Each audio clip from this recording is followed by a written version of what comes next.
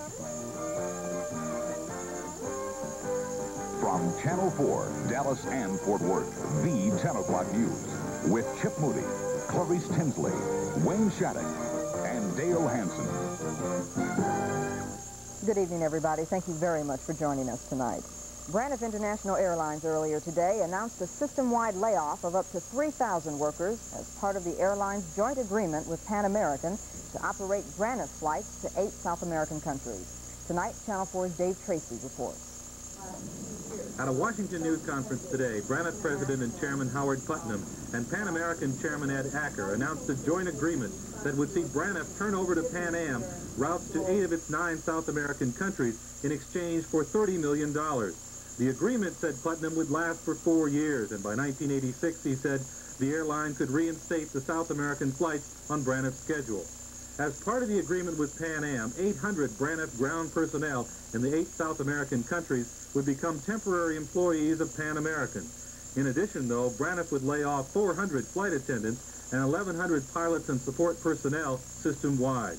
The flight attendants who are South American based by country will have to be furloughed and severed from the payroll.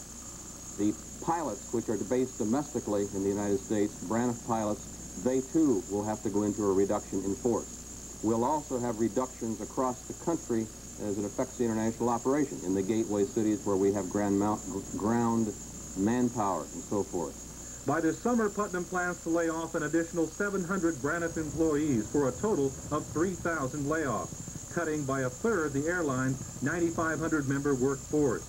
In Dallas, Braniff officials could not say how many local employees would be affected, only that layoffs would not be as drastic as had the airline canceled domestic routes. In a normal domestic reduction, you generally get half out of the DFW area, but this is very intensified within Latin America. The Braniff Pan Am venture is said to be the only way both airlines can survive without a government bailout. Last year, Pan Am losses reached $400 million. Braniff lost $160 million. The Civil Aeronautics Board and the foreign governments involved in South America would have to okay this venture before the layoffs would begin. Should Braniff give up those routes, the only international flights left would be to Hawaii and London, and they too are in jeopardy. Dave Tracy, Channel 4 News. And crippling losses and a not-too-bright future are forcing more layoffs at Dallas-based Texas Instruments. The huge electronics company today announced layoffs for 2,700 employees worldwide. That represents about 3% of TI's total workforce of 80,000. A TI spokesman says the layoffs would idle 650 workers in Dallas, 750 in Houston, 300 in Sherman, and the rest in the company's other plants scattered across the country. So it's rather clear tonight that even Fort Worth and Dallas, in the heart of the Sun Belt, have not been able to entirely escape the effects of the current recession. Local car dealers have seen sales holding up rather well compared to the rest of the nation. But a recent softening of demand for new cars in our area has dealers fighting back. Channel 4's Kelly Lane reports. Ladies and gentlemen, we take pride in announcing that Buick has been named the official car for the 1984 Summer Olympics in Los Angeles. It's something new for the Metroplex, a car show where everything is for sale. And it comes none too soon. After getting off to a fairly good start this year, car sales in Dallas are slumping a little, about 8% from last year. So new marketing techniques were in order. Rebates worked. Now they're trying a variation on the take the product to the customer idea. Here you can see 400 new cars, different makes and models, all under one roof. A person can roam through here and in 2 hours accomplish what might otherwise take him 2 weeks in terms of just looking at all the various cars that are available in the Dallas marketplace. The problem is some people are just window shopping. If you see one that you want, will you buy it? No, not right now. Why not? I can't afford one. But others are here to buy and a bit dazzled by the selection. Well, I've gotten confused looking at all the cars. I thought I knew what I liked, and now I've got about 3 of them I like. And it is confusing. You can have a TV. Wayne Shattuck will appear 3 times a day to give you the weather. You can buy a $70,000 car built to order, or a Toyota Starlet for a little over $6,000. But the message here is buy. Dallas car dealers want the public to know they're out hustling. The Dallas Auto Show is flashy and it's fun. You get to see all the cars close up. But there's serious business going on here. Dallas auto dealers are hoping that the show is successful enough to spur sales straight through till summer. Kelly Lane, Channel 4 News, Dallas. In other news tonight, Dallas Police Chief Glenn King tonight is in serious but stable condition at Baylor Hospital. Earlier today, the 56-year-old chief suffered 2 heart attacks, the first in his office about 2 o'clock this afternoon, the second at the hospital. King has been Dallas Police Chief since May of 1979.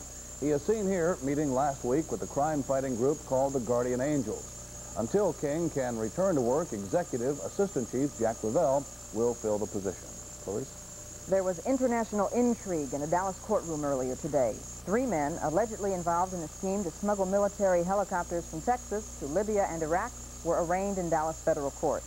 A sealed indictment, which was opened today, says the 15 armed Cobra attack helicopters were to have come from the Bell Textron plant in Amarillo, a sale valued at $15 million.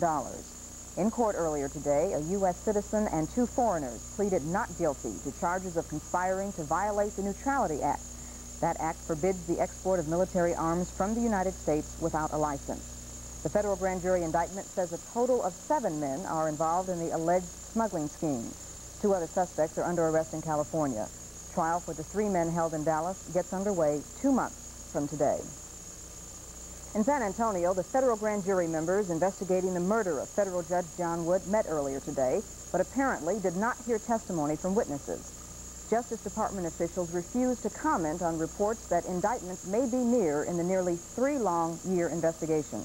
As you may know, Judge Wood was shot in May of 1979. At that time, the judge was scheduled to preside over the narcotics trial of gambler Jimmy Chagra. For the past year, the grand jury has focused its investigation on Chagra and Charles Harrelson, a previously convicted hitman. A source close to the investigation says jury members plan to reconvene tomorrow. Chip? In Dallas City politics, the minority bid to create a 3rd black seat on the Dallas City Council tonight has fallen short. Blacks had pushed for the 3rd position on the basis of the 1980 census, which shows that blacks now make up almost 30% of the Dallas population.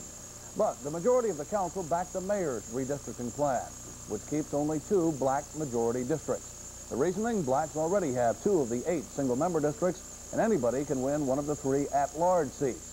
A ridiculous assumption, according to Councilwoman Elsie Faye Hagan. Blacks do not have the $200,000 out of the war chest like you can pull together, like the former mayor and his opponent in the Folsom-Weber clash, to run these at-large elections. The mayor's redistricting plan will be approved next week, and blacks say they'll take that decision to court. Well, with April 15th less than 1 month away now, you may have thought there's got to be a better way to do income taxes. Well, that's just what Texas Congressman Kent Hance has been thinking, too. And earlier today, he and 6 other representatives introduced a bill to simplify the way Washington collects money from taxpayers. The Hance plan would scrap the current federal income tax system and replace it with a low, single-rate gross income tax, which allows for no deductions. Such a proposal, if enacted, would be expected to drastically cut back on paperwork for both the taxpayer and the federal government. Hance says his tax plan would distribute the tax burden more equitably. The Treasury Department will look into the possibilities if that bill is passed. Sounds interesting, doesn't it? Yep. Just ahead for you on the 10 o'clock news, part 2 of a special series. Vicki Monks takes a look at the future of the rare whooping cranes making their home on the Texas Gulf Coast. Our series is entitled Matagorda, Island in a Storm, and it's coming next.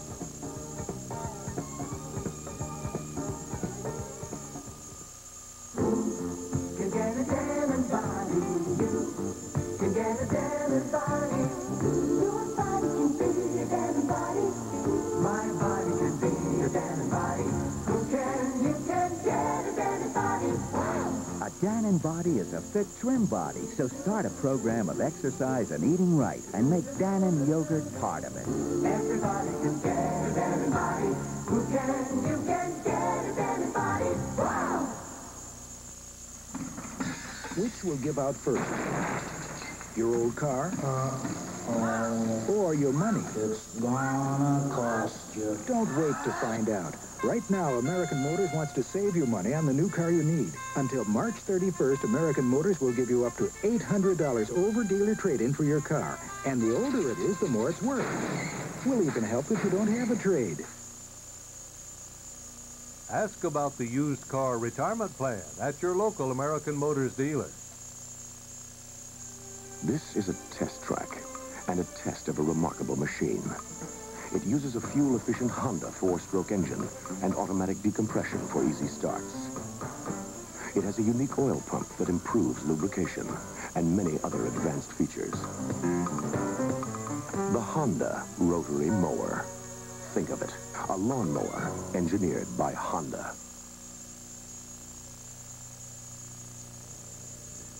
All right, time now for a special report. Conservation groups are currently marshaling their forces to fight a plan to turn Matagorda Island over to the state of Texas for development as a park.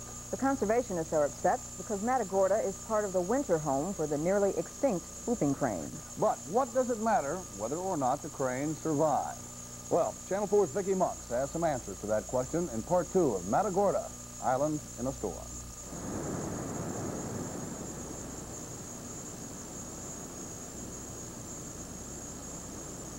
Now, you may wonder why there's all this hoopla over a great big funny-looking bird. Why people have spent millions of dollars to make sure the whoopers don't die off. Well, the whooping crane is the biggest bird in North America, and a whole lot of people just think it's pretty. For many, just the aesthetic beauty of the bird as it stalks the marshes is enough. For others, just the idea that the whooping crane was placed here and occupies a place in these marshes and serves as a part of that ecosystem is a very strong reason. You might say the whooping crane is a sort of national treasure, just like the original U.S. Constitution or the Alamo, and that makes it worth protecting. And then, too, there's the argument we should try to save every species we can, because we never know which ones will provide some great service for the human race. After all, who would have thought an obscure fruit fly would provide the key to understanding genetic reproduction, or that macaques would help scientists discover a vaccine against polio? There do coexist with us on this planet certain species whose value and application to mankind may not yet be realized. So let's not just wipe the whooping crane or any other species off the face of the earth without giving a little thought about the fact that they might provide some benefit to mankind other than we now realize. And if you don't buy those arguments, take a look at the economics of the whooping crane. The whooping cranes attract a tourist trade that brings an estimated $5 million a year to this area. And there's probably no one who knows the value of those birds on the tourist business any better than Captain Brownie Brown, skipper of the whooping crane. Captain Brownie's been steering his boat full of bird watchers out to see the whoopers for going on 18 years now. Something like 120,000 people a year make their way down here to look at birds, and Brownie knows the whooping crane is the star attraction. Now, folks, when these birds are out on flat ground, they stand around 5 foot tall. They have a wingspan around 7 to 8 foot wingspan. You got a whooping crane standing in the grass, looking towards us. Look behind him on the beach and say, 1 rosette, 2 rosette spoonbill. Captain Brownie is something of a star himself. With his old ship's cat Hardhead to help him steer the boat, Brownie's got time to entertain his guests with tall stories. Say, for instance, about his mating call for dolphins. Now, folks, I want to tell you something else I got on this boat. We got what we call a porpoise call. Now, this call here, we call it a mating call for the porpoise. At my age, I love to turn the mating call on. Look down at the anchor. They're down there, right in the bow of the boat. As the ship whooping crane glides through the marshes, in between bird sightings, Brownie's likely to point to Matagorda Island and tell the tourists the state of Texas wants to take it over for a park. Brownie's worried about that, because after 18 years, he cares a lot about these birds, and he thinks the state will mess things up. I'm scared about them opening up too much to the public. And that's someplace that's not bothered. There'd be too much traffic like there are on Padre Island and all. Tomorrow night, we'll tell you what the state wants to do with Matagorda and why a lot more people than Captain Brownie are scared. Vicki Monks, Channel 4 News, aboard the whooping crane. And still more news ahead tonight, and stand by for some changes in the weather. Wayne Shattuck says we may be in for some precip, and we'll have the latest for you from northern Indiana, where rain and melting snow continue to cause problems. Stay with us. Hey, Tom, what you got? Tyson Chicken Quick. Tyson Chicken Quick? That's right. Tyson's got a whole line of tender, tasty chicken that's quick and easy. There's breast patties, breast fillets, chicken with cheddar, chicken hoagies, chicken sticks, And we even have a turkey patty. What's your favorite? Oh, chicken with real cheddar. Hey, that's pretty tricky. Ain't no trick to picking Tyson chicken. Tyson Chicken Quick. Tender, tasty chicken. Quick and easy. Retreat! Are we losing the war, George? Yeah, a war of the weeds. It's these dandelions and clover. Help is on the way with 33 Plus. 33 Plus contains a powerful weapon that roots out more than 33 of the toughest lawn weeds so you can win the war of the weeds. You got him, George! Use 33 Plus and win the war of the weeds. Another multi-purpose home and garden product from Spectrum. At American Airlines, we know that a fast trip through the airport is the best trip through the airport. That's why... One-stop check-in to save you time. And something more. Round-trip and connecting boarding passes. And reserve seating in advance. We're giving our best. We're American Airlines. Doing what we do best. Over 70 different makes of word processors. Could you choose the right one for your office? Here's help from CPT, a company that specializes in word processing. This booklet, CPT Takes the Mystery Out of Word Processing, has 20 pages of plain English with definitions, costs, everything you need to know to make an intelligent choice. And it's free. For your CPT buying guide, call 1-800-331-1000.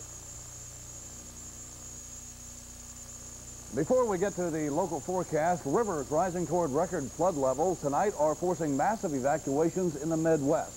Hardest hit is Indiana's second largest city, Fort Wayne. Some 7,900 Fort Wayne residents have now been evacuated as sandbag dikes give way to high water. The battle is against 3 rivers, each cresting 10 feet above their banks. The flooding caused by days of rain and melting snow is expected to set some new records, exceeding the historic floods of 1913 in Fort Wayne, Indiana. And of course, we here in north central Texas got a good taste of flooding last fall and late last summer. Right. And hopefully we won't see that again this year. Hope not. You do have some rain in the forecast with a chance of rain? We do. A slight chance of rain or thunderstorms tomorrow night, and then even more definite than that, some really colder, or at least cooler temperatures coming in for the weekend. We'll show you that in just a moment.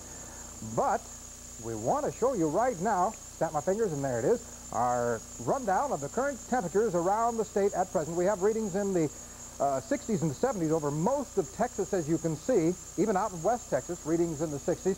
Only one spot up in the Panhandle, a little bit cooler there, 53 degrees coming out of Amarillo right now. And at present, in the Dallas-Fort Worth area, we have some current conditions. And I'd like to show you those current conditions right now. Cloudy skies, 75 degrees, our humidity, 74%. Our winds are out of the south at 15 miles per hour, and the barometric pressure 2994 and rising. Our early morning low is 65. High today, 83. We've had no precipitation in the past 24 hours. Pollution index out of Fort Worth today in the good range of reading of 42, but for Dallas up into the moderate range, 52.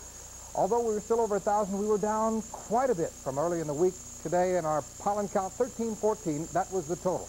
Let's take a look at the national weather map. First of all, we'll focus on Texas. You can see cloudy to partly cloudy skies, even fair skies over parts of east, south, and west Texas. However, sea fog has developed, very dense sea fog in the upper coastal section. Travelers advisories once again posted there for tonight. However, it is dry over the Texas area. Closest precipitation is running from southern Utah down into southern California, mostly rain. Along the Nevada-California border, there is some snow. More snow up in Montana through North Dakota, and then east of that a little bit, mainly in Minnesota, there's a little bit of rain. And then in the vicinity of this frontal system, we have more scattered rain from about Mississippi and Alabama to the Atlantic coast. Now, this cold pocket of air up here, it's way up north, but it will be coming down. I think that's what will be bringing us cooler temperatures by the weekend. Temperatures across the country right now, for the most part, pretty mild. Our freeze line, though, has increased a little bit since 6 o'clock tonight. You can see dipping down into the northern Rockies and the northern western plains, also parts of New England. Now, our forecast for the next 24 hours, this is what we expect. The temperatures are the expected highs. This may be one of the last blasts of winter for parts of the Rockies and northern plains. They are expecting snow tomorrow, then below that a band of rain from Nebraska into the Ohio Valley down to Tennessee. So here's our forecast. This is the way it looks for us. Now we're expecting partly cloudy skies for tonight with southerly winds at 6 to 12 miles per hour and a low of about 65. Now for tomorrow, partly cloudy to cloudy, a slight chance of evening thunderstorms with southwesterly winds at 7 to 15 and a high of 82. Now for Friday, it'll be a few showers possibly in the early morning, then partly cloudy rest of the day, high of 75. And on Saturday, fairly partly cloudy, 67. On Sunday, it'll be sunny and 61. Now, Chip and Clarice, the luck of the Irish must be smiling on us today because look what I have got here for us tonight. Well, isn't that attractive? Let me tell you, maybe you can set this down between you and Clarice. Okay. The deal here, I stopped at one of the local coffee shops here in downtown Dallas earlier tonight, and those people were having a lot of fun, and they realized that we, we're working very hard. Right. So they wanted to send us some gifts. Turn that around so we can see these flowers. For Clarice, such a pretty nice girl, sweet girl. They sent the green daisies. Oh, neat. You're such a fun-loving guy. They sent you the balloons. Well, we can share the balloons. Well, don't feel left out. For me, they gave me this gift. They didn't explain why, but... That's awfully cute. You wear it well. Okay. Thanks for the forecast and the flowers and the balloons and the fashion show. Okay. Once a year, right? Right. A picture is worth 1,000 words. Tonight from the world of sports, 2 local athletes say they're ready to leave town. And tonight the Mavericks play the Chi-Town Bulls, and a basket was made tonight you simply have got to see to believe. Tim Healy's just ahead. I like shoes, but I don't live or die by them. On the other hand, my girls have to have just the right shoes or their popularity will fly out the window. That's why I'm glad about the Payless Spring Sale. They have good-looking shoes at good prices, and now their prices are even better. So they stay popular at school, I stay popular here. Now that's what I call a sale. This week, these Coasters casuals are specially priced at $12 at Payless Shoe Source. Now pay even less than less. Jack in the Box introduces new crescent breakfast sandwiches. Let's compare them to the Egg McMuffin. Why not? Sure. Ours come 4 ways, with a fresh egg, cheeses, and your choice of ham, bacon, or sausage. They make it 1 way. Ours come on a buttery flake croissant. Theirs is on a... Muffin. Hold it. A croissant compared to a muffin? You're kidding. What? New crescent breakfast sandwiches from Jack in the Box. There's no comparison. Buy a new Olds Omega and get a $750 GM bonus check. Buy a new Cutlass Sierra and get a $500 GM bonus check. Or buy 2 new Olds Forenzas and get 2 $750 checks. Get your GM bonus check now at Dallas's 6 bold men of Olds. LE, Butts, Freeman, Griffin, Willis, Modern. Well, after tonight, we definitely know that one of the Mavericks believes in long-distance calls. I showed this to you back in the editing Yes. room. Did you believe it? I didn't believe Wait it, till the no. folks see this, but we're going to keep them in suspense for a little bit. In their almost 2 years of existence, the Dallas Mavericks hold the series edge over only 2 teams in all the NBA, the New Jersey Nets and the Chicago Bulls. The Mavericks' opponent tonight at Reunion Arena. Dallas 2-1 against the Bulls entering tonight's ball game. First half of this baby was played even Steven. Here, Rolando Blackman with a steal drives the length of the court for 2 for the Mavericks, while the other way, the Bulls' Ronnie Lester pours in 2 of his game-high 27 points. It was tied at 46 at the half, but oh, how it was tied. Watch this. Late in the first half, the Bulls scored. Dwight Jones, 46-43 Chicago. The ball inbounds to Brad Davis. Watch this. From 80 feet, swisheroo. Bulls coach Rod Thorne says, who spiked that guy's Wheatie? I don't believe it. Look at it again. I still don't believe it. Swish. Unfortunately, that momentum didn't do the Mavericks any good in the second half, mainly because of this guy, Ricky Sobers. 14 points in the fourth quarter, 20 on the game for Sobers. As the Mavericks went flat in the second half, Chicago comes on to beat the Mavericks, the final 102-92. Afterward, Wayne Cooper spoke with Channel 4's David Walker. Their shots started falling in the third quarter, and, you know, we went on a dry spell. And before we knew it, we was down 8 or 9 points. And it's hard to come back against a team like Chicago because they're so strong and can throw so many people at you. You know, they have 7'2", 6'10", 6'9", come off the bench 6'11", 6'9", and, you know, it's hard to come back against a team like that, but they just wear you down.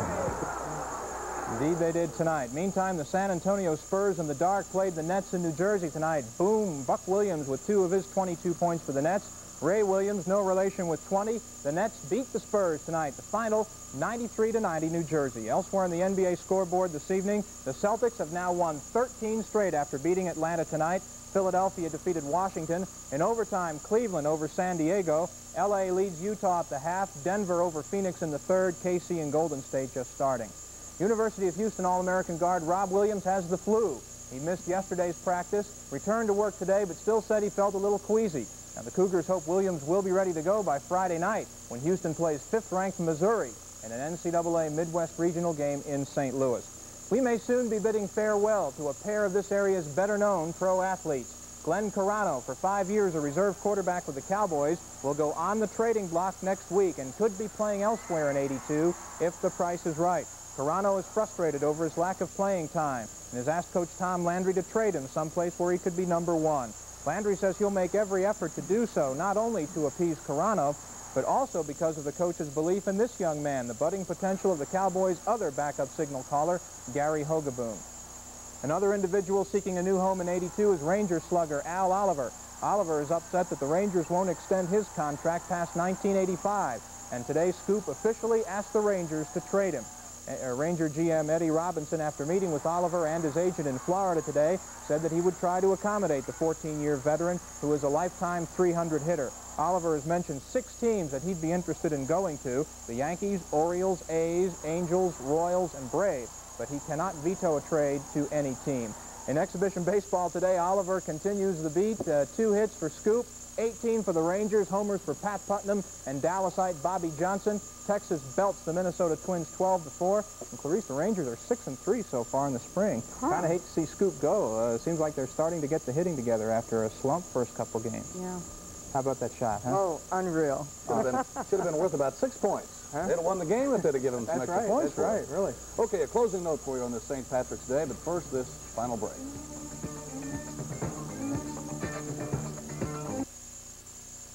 You'll find over 300 chairs and 100 desks on display at Greenfield. From the most functional of the economical lines to the most magnificent of the best. And every item is marked with Greenfield's low cash and carry price. Forget discounts and those once-in-a-lifetime good deals and buy any day at real savings. How was that? Pretty good, Mr. Greenfield. But could you lower your voice just a little?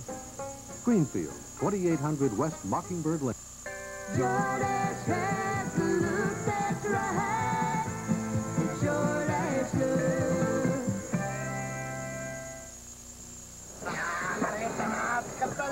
It's hard to decide what the best part about Church's fried chicken is.